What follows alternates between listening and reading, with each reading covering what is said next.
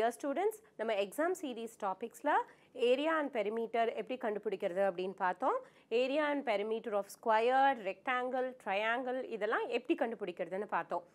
இப்போ அதோட continuation ஆன word problems பத்தி தான் நம்ம பார்க்க போறோம். Okay? So first question பாருங்க. The area of a rectangular shaped photo is 820 square centimeter. அதாவது என்ன சொல்லியிருக்காங்க, ஒரு ரெக்டாங்கிள் ஷேப்பில் ஃபோட்டோ ஒன்று இருக்குது. அந்த ஃபோட்டோவோட ஏரியா என்னன்னு கொடுத்துருக்காங்க, 820 சென்டிமீட்டர்னு ஏரியா கொடுத்துருக்காங்க. ஓகே, அப்புறம் அதோட வித் வந்துட்டு 20 சென்டிமீட்டர் அப்படின்னு கொடுத்துருக்காங்க. What is it's length and also find it's perimeter அப்படின்னு சொல்லி கேட்டிருக்காங்க. ஸோ நம்ம இந்த மாதிரி கொஸ்டின்ஸுக்கு எப்படி நம்ம கொஸ்டின் அப்ரோச் பண்ணணும் அப்படின்னு தெரிஞ்சிருச்சுன்னா நம்ம எல்லா ப்ராப்ளம்ஸையும் போட்டுடலாம். ஃபஸ்ட்டு வேர்ட் ப்ராப்ளம்க்கு நம்மளோட அப்ரோச் எப்படி இருக்கணும் அப்படின்னா, அது ஈஸியாகவே இருந்தாலும் சரி நம்ம டயக்ராம் போட்டுக்கணும். ஓகே, ஸோ கொஷின் பேப்பரில் சின்னதாக நம்ம டயக்ராம் போட்டுக்கலாம். இப்போது நம்ம என்ன போட போகிறோம் அப்படின்னா, ரெக்டாங்குலர் ஷேப்டு ஃபோட்டோன்னு சொல்லியிருக்காங்கல்ல, அப்போ ஒரு ரெக்டாங்கிள் ஷேப். ஓகே, ஒரு ரெக்டாங்கிள் ஷேப். ஸோ இதோட ஏரியா என்னன்னு சொல்லியிருக்காங்க, 820 ஸ்கொயர் சென்டிமீட்டர் அப்படின்னு சொல்லியிருக்காங்க. ஓகே, அப்புறம் என்ன கொடுத்துருக்காங்க, இதோட வித் என்ன அப்படின்னு சொல்லி கொடுத்துருக்காங்க. இதோட வித் என்னவா இருக்கு, 20 சென்டிமீட்டர். ஸோ நம்ம என்ன கண்டுபிடிக்கணும், இதோட லென்த்தை கண்டுபிடிக்கணும். எப்படி கண்டுபிடிக்கலாம், இங்கே பாருங்க, நம்மளுக்கு தெரியும் ஏரியா அப்படிங்கிறதோட ஃபார்முலா என்னது, லென்த் டைம்ஸ் வித் அப்படிங்கிறது நம்மளுக்கு தெரியும். கரெக்டா? ஓகே, ஆனால் இந்த கொஸ்டினில் என்ன கொடுத்துருக்காங்க, ஏரியாவை கொடுத்துட்டாங்க. Okay, which is 820 is equal to length நம்ம கண்டுபிடிக்கணும் times width என்ன பண்ணணும், width is 20 அப்படின்னு கொடுத்துட்டாங்க. இப்போ நம்ம என்ன கண்டுபிடிக்கணும், லென்த் கண்டுபிடிக்கணும். கரெக்டா? அப்போது என்ன நம்பர் கூட 20 மல்டிப்ளை பண்ணணும் அப்படின்னா நம்மளுக்கு 820 வரும் அப்படிங்கிறதான் நம்மளோட ஆன்சராக இருக்க போகுது. ஓகே, ஸோ அப்போ என்ன நம்பராக இருக்கும், 41 டைம்ஸ் 20. ஸோ 41 டைம்ஸ் 20 என்னவா இருக்க போகுது, 820 இருக்க போகுது. அப்போ இதோட லென்த் என்ன, length is equal to 41. Okay, so இவங்க லென்த் மட்டும் கேட்கல, பெரிமீட்டரும் கேட்டிருந்தாங்க இல்லையா. ஸோ இப்போ பெரிமீட்டர் நம்மளுக்கு லென்த் 41ன்னு தெரிஞ்சிச்சு, வித் ஆல்ரெடி 20ன்னு தெரிஞ்சிச்சு. எப்படி பெரிமீட்டர் கண்டுபிடிப்போம், 2 டைம்ஸ் லென்த் ப்ளஸ் பிரெத் பண்ணால் நம்மளுக்கு பெரிமீட்டர் தெரிஞ்சிடும் இல்லையா.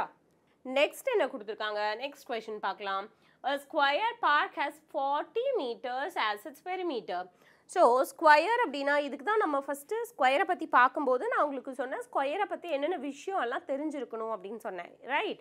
ஸோ ஸ்கொயரை பற்றி பார்க்கும்போது நம்மளுக்கு தெரியும் ஸ்கொயரில் எல்லா சைடும் ஈக்குவலாக இருக்கும் அப்படின்னு சொல்லிட்டு. கரெக்டாக? அப்போது இங்கே ஸ்கொயர் பார்க்கில் பார்த்தீங்கன்னா 40 மீட்டர் அதோட பெரிமீட்டர் அப்படிங்கிறாங்க. ஸ்கொயரில் எத்தனை சைட்ஸ் இருக்கும், 4 சைடு இருக்கும். ரைட்? அப்போது ஸோ இது ஸ்கொயர்னு அஷ்யூம் பண்ணிப்போம். இதோட பெரிமீட்டர் என்னென்னு கொடுத்துருக்காங்க, 40ன்னு கொடுத்துருக்காங்க. 4 சைடு இருக்குது. ஸோ அதை நம்ம ஈக்குவலாக டிஸ்ட்ரிபியூட் பண்ணணும். அப்படின்னா நம்ம என்ன பண்ணணும், டிவைடட் பை 4 விச் இஸ் 10. அப்போது ஸ்கொயரோட ஒவ்வொரு சைடும் எவ்வளோ, 10 அப்படிங்கிறது தான் நம்மளுக்கு தெரிஞ்சுக்க வேண்டியது.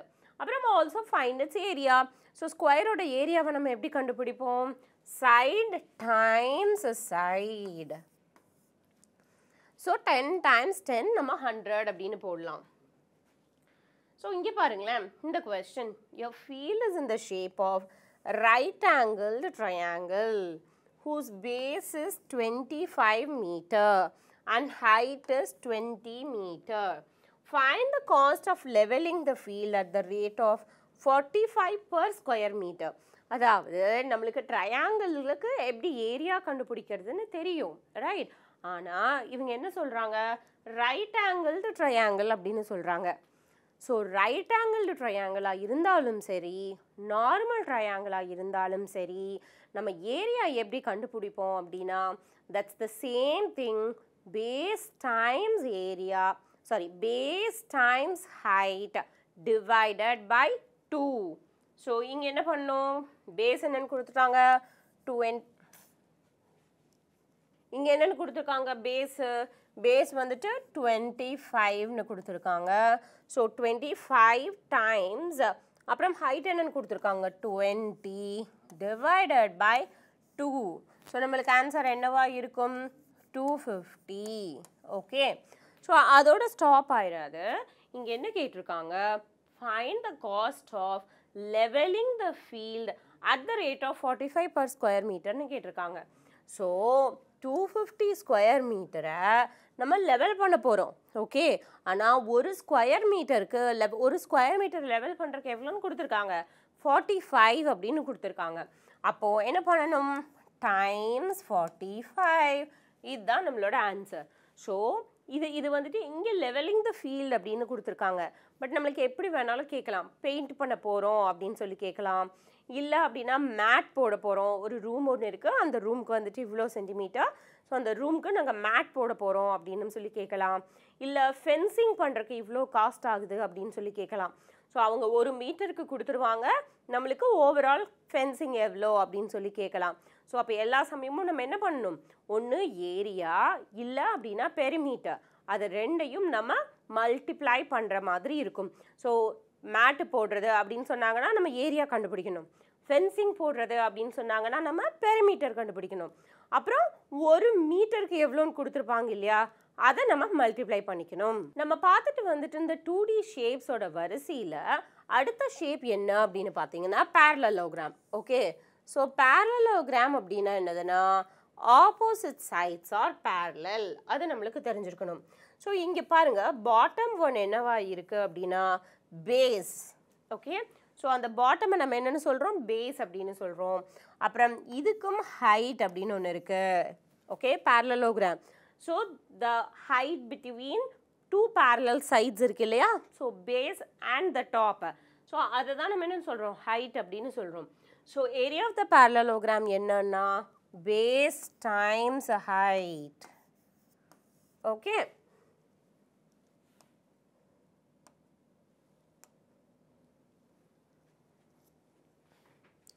ஸோ ஏரியா ஆஃப் த பேரலலோகிராம் நார்மலாக ஒரு ஃபிகர் கொடுத்துட்டு இதோட ஹைட்டு 8, பேஸு 7 இல்லை 9 இப்படி கொடுத்துட்டாங்க அப்படின்னா நம்மளுக்கு ஏரியா கண்டுபிடிக்கிறது எப்படி, சேம் திங், பேஸ் என்னது 9, ஸோ 9 டைம்ஸ் 8 72 அப்படின்னு நம்ம போட்டுடலாம். ஓகே, இதுவே பேரலலோகிராமோட பெரிமீட்டர் அப்படின்னா என்ன பண்ணணும், பெரிமீட்டர்னா ஆட் பண்ணணும். ஆனால் பெரிமீட்டர் கண்டுபிடிக்கிறதுக்கு இந்த ஹைட் வந்துட்டு எந்த இடத்துலையுமே நம்மளுக்கு ஹெல்ப்ஃபுல்லாக இருக்காது. ஸோ நம்ம ஹைட்டையும் ஆட் பண்ணிடக்கூடாது. பெரிமீட்டர் அப்படின்னா நான் முன்னாடியே சொன்ன மாதிரி இந்த பவுண்ட்ரிஸை மட்டும்தான் நம்ம ஆட் பண்ணணும். ஓகே, பட் இங்கே என்ன கொஸ்டின் கொடுத்துருக்காங்கன்னு பார்ப்போம். வேர்ட் ப்ராப்ளம் மாதிரி ஒரு question. Suresh won a parallelogram shaped trophy in a state level chess tournament. So ஒரு செஸ் டோர்னமெண்ட் நடந்திருக்கு, அதில் வந்துட்டு அவரோட ட்ராஃபி எப்படி இருக்குது அப்படின்னு பார்த்தீங்கன்னா parallelogram ஷேப்பில் இருக்குது. அவர் வின் பண்ண tournament trophy. He knows that the area of the trophy, இங்கே பாருங்களேன், அந்த ஏரியா ஆஃப் த ட்ராஃபி என்னென்னு சொல்கிறாங்க 735 அப்படின்னு சொல்கிறாங்க. நம்ம என்ன கண்டுபிடிக்கணும், அண்ட் த பேஸ் கொடுத்துட்டாங்க. ஓகே, ஸோ பேஸ் என்னன்னு கொடுத்துருக்காங்க 21ன்னு கொடுத்துருக்காங்க. இப்போது நம்மளுக்கு என்ன கேட்டிருக்காங்க, height of the trophy. So இது என்னது 735. ஓகே, அடுத்தது and its base, so base வந்துட்டு 21. so formula என்னது, அதே தான், area is equal to base என்னது 21 times height. அப்போ 735 is equal to 21 times height. Okay, see நம்ம இப்போ என்ன பண்ணலாம் அப்படின்னா, இப்போது நம்ம வந்துட்டு 21 டைம்ஸ் எது 735 கொடுக்குது அப்படின்னு பார்க்கணும் நம்ம. ஓகே, ஸோ இப்போ என்ன பண்ணலாம், இன்னொரு மெத்தட் ஆஃப் இதோட இன்னொரு மெத்தட் ஆஃப் டூயிங் என்ன அப்படின்னா h is equal to, so இங்கே மல்டிப்ளிகேஷனில் இருக்கா, அப்போ அடுத்த சைடு போகும்போது என்னவா மாறும் 735 divided by 21. ஓகே, ஸோ நம்ம 7ஆல் கேன்சல் பண்ணோம் அப்படின்னா 3 times 105. So 105 divided by 3. நம்ம கீழே போட்டுப்போம். 105 divided by 3. அப்போ 1 time, 3 time, 5 time. ஸோ அப்போ ஹைட் என்னவா இருக்கு? 35. ஸோ நம்மளுக்கு எந்த நம்பர் 21 டைம்ஸ் எது நம்மளுக்கு 735 கொடுக்கும் அப்படிங்கிறது இமீடியட்டாக ஞாபகம் இல்லைன்னா நம்ம என்ன பண்ணலாம்? இந்த மாதிரி டிவிஷன் பண்ணி கூட நம்ம போடலாம். ஓகே, இப்போ அடுத்த வேர்ட் ப்ராப்ளம் பார்க்கலாம். Janaki has a piece of fabric in the shape of a parallelogram. So ஜானகிக்கு ஒரு ஃபேப்ரிக் இருக்குது, அது parallelogram ஷேப்பில் இருக்குது. It's height is 12 metre. இதோட ஹைட் எப்படி இருக்குது? 12 மீட்டரில் இருக்குது. அண்ட் அதோட பேஸ் என்னவா இருக்குது அப்படின்னு சொல்கிறாங்க? 18 மீட்டரில் இருக்குது அப்படின்னு சொல்கிறாங்க. She cuts the fabric into 4 equal parallelogram. இவங்க என்ன பண்ணுறாங்க? அந்த ஃபேப்ரிக்கை 4 ஈக்குவல் parallelogram கட் பண்ணுறாங்க. அதாவது ஒரு parallelogram இருக்குது, ஓகே, அந்த parallelogram 4 parallelogram கட் பண்ணுறாங்க. Okay, by cutting the parallel sides through its midpoints, find the area of each new parallelogram அப்படின்னு கேட்டிருக்காங்க. ஸோ இங்கே என்ன நம்மளுக்கு க்ளூ பாயிண்ட் அப்படின்னா மிட் பாயிண்ட் அப்படின்னு கொடுத்துருக்காங்க இல்லையா, அதுதான் நம்மளோட க்ளூ பாயிண்ட். ஓகே, அப்போது ஹைட் 12 அப்படின்னா அது எந்த இடத்துல கட் பண்ணியிருப்பாங்க? 6 அப்படிங்கிற இடத்துல கட் பண்ணியிருப்பாங்க. கரெக்டா? அடுத்தது பேஸ் 18 அப்படின்னா எந்த இடத்துல கட் பண்ணியிருப்பாங்க? 9 அப்படிங்கிற இடத்துல கட் பண்ணியிருப்பாங்க. ரைட்? அப்போது ஸோ கட் பண்ணாததுக்கு முன்னாடி ஒரிஜினல் ஹைட் என்னது? 12. ஒரிஜினல் பேஸ் என்னது? 18. கட் பண்ணதுக்கப்புறம் ஹைட் என்னது? 6 அண்ட் பேஸ் என்னது? 9. அப்போது நம்ம இதை மல்டிப்ளை பண்ணால் என்ன ஆன்சர் வரும்? நம்மளுக்கு area of the parallelogram formula என்ன? Area is equal to base times height. So நம்மளுக்கு பேஸ் என்னன்னு தெரியும்? 9 அப்படின்னு தெரியும். ஹைட் என்னன்னு தெரியும்? 6 அப்படிங்கிறத கண்டுபிடிச்சிருக்கோம். அப்போ area is equal to 54.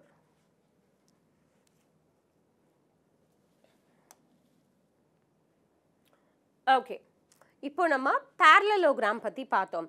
So நம்ம இது வரைக்கும் area of square, area of rectangle, area of the triangle, area of parallelogram வரைக்கும் பார்த்தாச்சு. கரெக்டாக?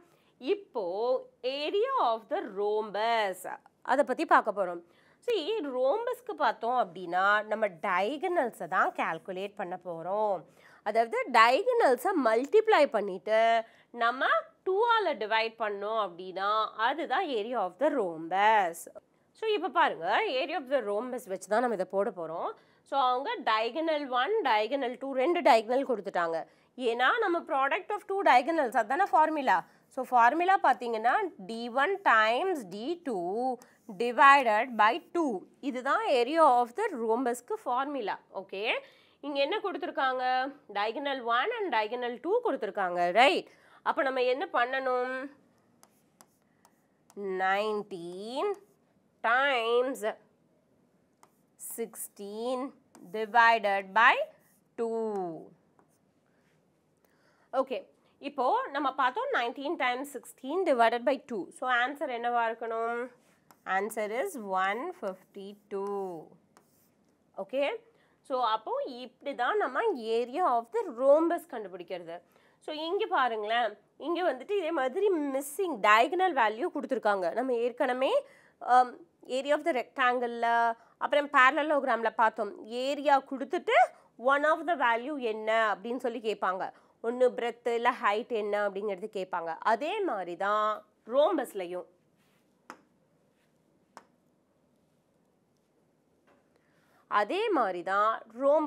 அவங்க என்ன பண்ணுறாங்க? ஒன் ஆஃப் த டயகனல்ஸ் வந்துட்டு மிஸ் பண்ணிவிட்டு ஏரியாவை கொடுத்துட்றாங்க. நம்ம என்ன பண்ணணும்? ஒன் ஆஃப் த டயகனல்ஸை கண்டுபிடிக்கணும். எக்ஸாம்பிளுக்கு இந்த தேர்ட் கொஸ்டின் எடுத்துப்போம். இங்கே பாருங்களேன். ஸோ இது என்னன்னு தெரியாது நம்மளுக்கு, அதனால் நம்ம எக்ஸ்ன்னு எடுத்துப்போம், இல்லாட்டி d1ன்னு எடுத்துப்போம். ஏன்னா d1 தான் கொடுத்துருக்காங்க. ரைட்? ஸோ அப்போ d1 டைம்ஸ் என்னது? 12. d1னா என்னது? டயகனல் இல்லையா? d1ங்கிறது diagonal. So d1 times 12 is equal to 180. அப்போது நம்மளுக்கு என்ன வேணும்? d1 வேணும். எது டைம்ஸ் 12 பண்ணால் 180 வரும் அப்படின்னு பார்க்கலாம். இல்லை அப்படின்னா D1 is equal to 180 by 12. அப்போ இது 6 times 3 times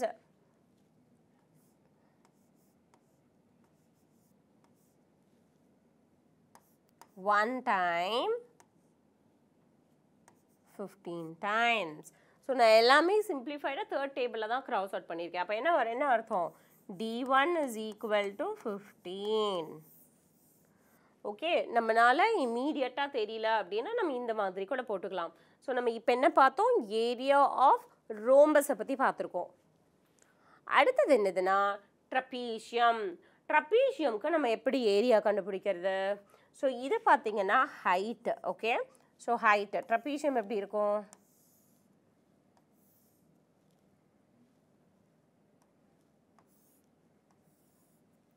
ஸோ இப்படி தான் இருக்கும் இல்லையா ட்ரபீஷியம். ஸோ இது என்னது? இது ஹைட்டு. ஓகே, ஸோ இங்கே ஏபின்னு சொல்லியிருக்காங்க இல்லையா, அது என்னது? இந்த parallel sides. இதுதான் A and B. ஓகே, நம்ம இந்த parallel sides-ஐ ஆட் பண்ணிக்கிறோம். ஆட் பண்ணிவிட்டு ஹெச்ஆல் மல்டிப்ளை பண்ணுறோம், பண்ணிவிட்டு 2ஆல் டிவைட் பண்ணுறோம். சே ஃபார் எக்ஸாம்பிள் இது 8, இது 4, ஹைட் வந்துட்டு 6 இப்படி இருக்கு அப்படின்னா நம்ம என்ன பண்ணணும்? 1/2 டைம்ஸ் ஹெச் என்னது? 6 times A plus B. A என்னது? 8 plus 4 which is equal to 1/2 times 6 into 12. 8 plus 4 12 இல்லையா, which is equal to 6 times 12 எவ்வளோ? 72. So 72 by 2 equals 36. So அப்போ area of the trapezium, இந்த trapezium என்னது ஆன்சர்? 36. அடுத்த question வேர்ட் ப்ராப்ளம் மாதிரி கொடுத்துருக்காங்க. Find the area of the trapezium whose height is 14 cm. So height என்னன்னு கொடுத்துருக்காங்க? 14 cm கொடுத்துருக்காங்க. And the parallel sides are 18 cm and 9 cm. So இது 18 cm, இது 9 cm கொடுத்துருக்காங்க. நம்ம ஏற்கனவே ஃபார்முலா என்னன்னு பார்த்தோம்? half into h times a plus b அப்படின்னு பார்த்தோம் இல்லையா. ஸோ அதுதான் இது. ஓகே, இப்போது half into இங்கே ஹைட் என்ன கொடுத்துருக்காங்க? 14 into 18 plus 9. ஓகே, ஸோ ஏன் 18 plus 9? 8 தான் வந்துட்டு parallel, 18ம் 9ம் தான் வந்துட்டு parallel sides இல்லையா. ஸோ அதனால் 18 plus 9. ஓகே, ஸோ அப்போ இதுவும் என்ன ஆகும்? 7. 18 plus 9 27. ஸோ 189. இதுதான் நம்மளுக்கு ஆன்சர். நம்ம இது வரைக்கும் என்ன பார்த்தோம்? ஏரியா ஆஃப் த ட்ரபீசியம் பார்த்துட்ருக்கோம், ரைட். ஸோ இங்கே பாருங்கள், இங்கே நம்ம முதல்ல எப்படி பேரலோகிராம்க்கு, ரெக்டாங்கிள்க்கு இதுக்கெல்லாம் பார்த்தோமோ அதே மாதிரி தான் இதுவும். இந்த ஏரியா ஆஃப் த ட்ரபீசியமை கொடுத்துட்றாங்க, ஏரியா ஆஃப் த ஃபிகரை கொடுத்துட்றாங்க, பட் மிஸ்ஸிங் வேல்யூவை கண்டுபிடிச்சி தர சொல்கிறாங்க. So area of the trapezium என்னென்னு கொடுத்துருக்காங்க? 828 ஸ்கொயர் சென்டிமீட்டர் அப்படின்னு கொடுத்துருக்காங்க. Length of parallel sides. So parallel sides பாருங்க, இங்கே என்ன ஒரே வித்தியாசம் அப்படின்னா இங்கே நம்மளுக்கு சைட்ஸ் வந்துட்டு டெசிமல் பாயிண்டில் கொடுத்துருக்காங்க. ஓகே, ஸோ இப்போ ஃபார்முலா என்னது? ஏரியா கொடுத்துட்டாங்க. நம்ம ஒன் ஆஃப் த மிஸ்ஸிங் சைட்ஸை கண்டுபிடிக்கணும். இந்த இடத்துல நம்ம ஹைட்டை கண்டுபிடிக்கணும். ஓகே, ஸோ ஃபார்முலா அதே தான், நான் வேல்யூவை சப்ஸ்டியூட் பண்ணுறேன். அப்போ 1/2 into h into a plus b. So a plus b அப்படிங்கிறது என்னது? parallel side. ஸோ ப்ளஸ் பண்ணால் எனக்கு என்ன வருது? 36 வருது. Okay, so 1/2 into h into 36 என்னவா மாறும்? இந்த நம்ம இதை மல்டிப்ளை பண்ணோம்னா 36 divided by 2 என்னது? 18, ரைட். அப்போது h into 18 is equal to 828. கரெக்டாக? ஏன் 828? கொஸ்டினில் ஏரியாவை 828 அப்படின்னு கொடுத்துட்டாங்க. ஓகே, அப்போ 828 இந்த 18 இந்த பக்கம் வந்ததுன்னா டிவிஷனாக மாறும். 828 divided by 18 நம்மளுக்கு என்ன வருது? 46. அப்போது இந்த ட்ரபீசியமோட ஹைட் என்னது? 46. ஸோ நம்மளுக்கு ஏரியா ஆஃப் த ட்ரபீசியம், அதாவது ட்ரபீசியம் மட்டும் இல்லை, ஏரியா ஆஃப் எனி ஃபிகர், எந்த ஃபிகரை கொடுத்துட்டும் நமக்கு மிஸ்ஸிங் சைட்ஸை கேட்டாங்க அப்படின்னா நம்மளுக்கு கண்டுபிடிக்க தெரிஞ்சிருக்கணும். ஸோ நம்ம அடுத்ததாக என்ன டாப்பிக்கை பற்றி பார்க்க போகிறோம் அப்படின்னா அல்ஜீப்ராவை பற்றி பார்க்க போகிறோம். ஓகே, அல்ஜீப்ராவில் எந்த இடத்துல அல்ஜீப்ரா வருது, ஏதாவது நம்மளுக்கு தெரியாத ஒரு வேல்யூவை கொண்டுட்டு வரணும் அப்படின்னா அந்த இடத்துல, அதாவது அன்னோன்ஸை கொண்டுட்டு வரணும் அப்படின்னா அந்த இடத்துல நம்ம அல்ஜீப்ராவை யூஸ் பண்ணுறோம். ஓகே, அல்ஜீப்ராவில் 2 முக்கியமான வார்த்தைகள் இருக்குது. என்ன அப்படின்னு பார்த்தா ஃபர்ஸ்ட் ஒன் என்னதுன்னா கான்ஸ்டன்ட். ஓகே, செகண்ட் ஒன் என்னதுன்னா variable. Okay, so first constant அப்படின்னா என்னது? கான்ஸ்டன்ட் அப்படின்னா நம்ம எல்லா நம்பர்ஸையும் தான் நம்ம கான்ஸ்டன்ட்ஸ்ன்னு சொல்கிறோம். எந்த நம்பரை எடுத்துக்கிட்டாலும் அந்த நம்பரை நம்ம என்னென்னு தான் சொல்லுவோம்? கான்ஸ்டன்ட் அப்படின்னு தான் சொல்லுவோம். எதனால்? ஏன் அப்படின்னா அதோட வேல்யூ வந்துட்டு எப்போவுமே கான்ஸ்டண்ட்டாக தான் இருக்கும், மாறவே மாறாது. கரெக்டா? ஆனால் இப்போ வேரியபிள் அப்படின்னா அதோட வேல்யூ, அதோட பேரே சொல்லுது வேரி. அப்போ என்ன அர்த்தம்? அதோட வேல்யூ வந்துட்டு மாறிட்டே இருக்கும். ஃபஸ்ட்டு கொஸ்டினில் ஒரு வேல்யூ இருக்கலாம், 10வது கொஸ்டினில் அதே வேரியபிளுக்கு வேற ஒரு வேல்யூ இருக்கும். அதனால தான் நம்ம அதை வேரியபிள் அப்படின்னு சொல்கிறோம். நான் சொன்னேன் கான்ஸ்டன்ட்ஸ் வந்துட்டு வேல்யூ மாறாது, அதை நம்ம எப்படி கண்டுபிடிப்போம்? நம்பர்ஸ் மூலமாக கண்டுபிடிப்போம் அப்படின்னு நம்ம சொன்னோம். கரெக்டாக? இப்போ நம்பர்ஸில் டினோட் பண்ணியிருக்கோன்னு நம்ம சொன்னோம். இப்போ வேரியபிள் எல்லாத்தையும் எப்படி டினோட் பண்ணியிருப்பாங்க? வேரியபிள்ஸை யூஸ்வலாக நம்ம ஆல்ஃபபெட் மூலமாக டினோட் பண்ணுறோம். அதாவது எந்த இடத்துலலாம் ஏ டு ஜெட், ஏலேருந்து ஜெட் வரைக்கும் என்ன ஆல்ஃபபெட் யூஸ் பண்ணியிருந்தாலும் அது என்னென்னு அர்த்தம்? வேரியபிள் அப்படின்னு தான் அர்த்தம். ஸோ 2 இம்பார்ட்டண்ட்டான வேர்டு அல்ஜீப்ராவில் யூஸ் பண்ணுறது கான்ஸ்டன்ட் அண்ட் வேரியபிள். கான்ஸ்டன்ட் அப்படின்னா நம்பர்ஸ், வேரியபிள் அப்படின்னா ஆல்ஃபபெட்ஸ். ஓகே, நம்ம கான்ஸ்டன்ட் வேரியபிள் அப்படின்னா என்னன்னு பார்த்தோம். அடுத்தது அதிகமாக யூஸ் பண்ணப்படுற வார்த்தை அல்ஜீப்ராவில் என்ன அப்படின்னா டேர்ம்ஸ்.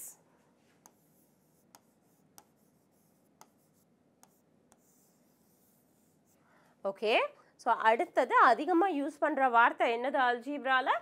டேர்ம்ஸ். ஸோ டேர்ம்ஸ்னால் என்ன அர்த்தம் அப்படின்னா ப்ளஸ் அண்ட் மைனஸால் செப்பரேட் செய்யப்பட்டிருக்கும். Say for example 2x + 7y - 3. இங்கே 2x 7y 3. ஸோ இது 3 டேர்ம்ஸு எதால் செப்பரேட் ஆகிருக்கு? ப்ளஸ் அண்ட் மைனஸால் செப்பரேட் ஆகிருக்கு இல்லையா? யூஸ்வலாக டேர்ம்ஸ் வந்துட்டு எதால் செப்பரேட் ஆகிருப்பாங்க? Plus and மைனஸால் separate ஆகிருப்பாங்க. இன்னொரு விஷயம், இதில் எத்தனை டேர்ம்ஸ் இருக்குது? 3 டேர்ம்ஸ் இருக்குது. ஓகே, இப்போ 2x and 7yன்னு இருக்குது. ஸோ இதில் 2ன்னு தனியாக நம்ம எடுத்துட்டோம் அப்படின்னா அதை நம்ம என்னென்னு சொல்லுவோம்? கான்ஸ்டன்ட் அப்படின்னு தான் சொல்லுவோம்.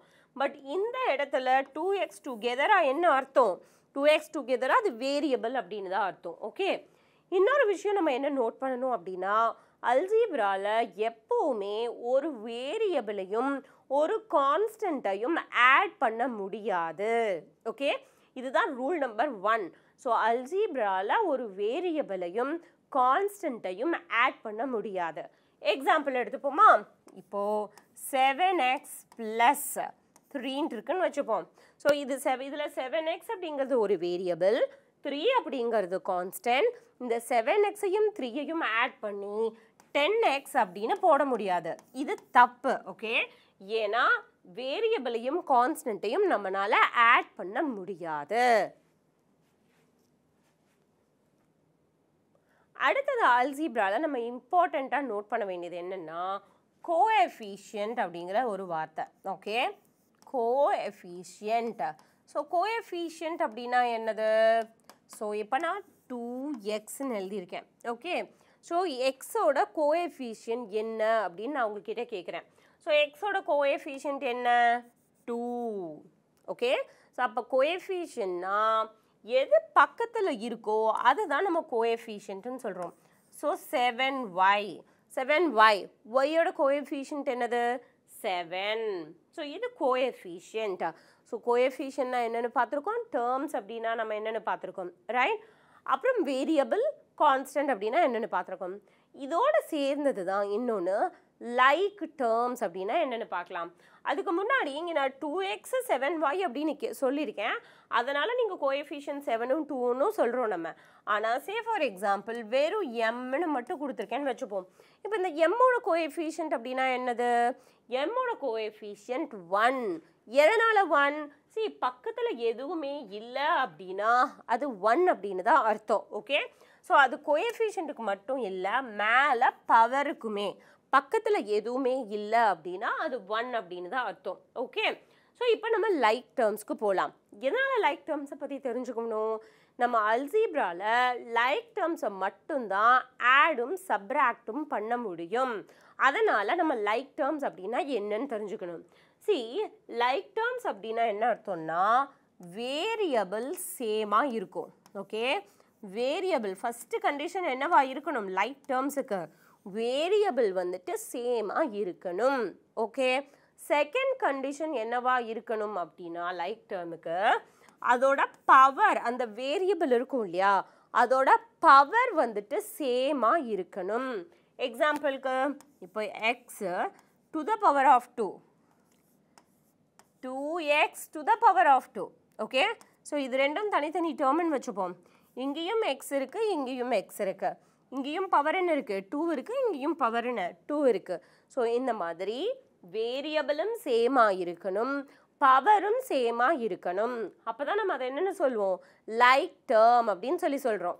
ஓகே, அப்போது 2x² ப்ளஸ் x². இதை ஆட் பண்ணலாமா?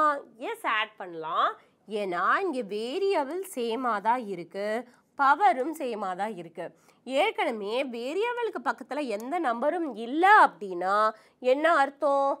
1 அப்படின்னு அர்த்தம். கரெக்டா? அப்போது 2x² ப்ளஸ் 1x² என்னவா இருக்கும்? 3x². ஓகே, ஸோ இதுதான் லைக் டேர்ம். ஆனால் இதுவே 2x² ப்ளஸ் 2xன்னு கொடுத்துடலாம். ஸோ இங்கே பார்த்தீங்கன்னா வேரியபிள் சேமாக இருக்குது, ஆனால் பவர் சேமாக இல்லை. ஓகே, ஆனால் நீங்கள் பார்த்தீங்கன்னா கோஎஃபிஷியன்ட்ஸ் வந்துட்டு சேமாக இருக்குது. இதனால் ஆட் பண்ண முடியுமா அப்படின்னு பார்த்தா கிடையாது. நம்மளுக்கு கோஎஃபிஷியண்ட்டை பற்றி பிரச்சனையே இல்லை, வேரியபிள்ஸ் தான் முக்கியம். வேரியபிள்ஸ் டிஃப்ரெண்ட்டாக இருக்கிறதுனால ஆட் பண்ண முடியாது. இதனால் இது அன்லைக் டேர்ம்ஸ். ஸோ நம்ம இன்றைக்கி கிளாஸில் என்னென்னலாம் பார்த்தோம் அப்படின்னா அல்ஜீப்ராவை பற்றி பார்த்தோம், ஏரியா அண்ட் பெரிமீட்டரை பற்றி பார்த்தோம். ஏரியா அந்த பெரிமீட்டரில் டிஃப்ரெண்ட் ஷேப்ஸை பற்றி பார்த்தோம். ட்ரபீஷியம், பேரலலோகிராம், ட்ரையாங்கிள் அப்படின்னு டிஃப்ரெண்ட் ஷேப்ஸை பற்றி பார்த்தோம். ஓகே, பட் இங்கே அடுத்தது அல்ஜீப்ராவில் என்ன பார்த்தோம்? கான்ஸ்டன்ட், வேரியபிள் அப்படின்னு என்னென்னு பார்த்தோம், லைக் டேர்ம்ஸ் அப்படின்னா என்னென்னு பார்த்தோம். நான் இன்னொரு வீடியோவில் உங்களை மீட் பண்ணுறேன். தேங்க்யூ.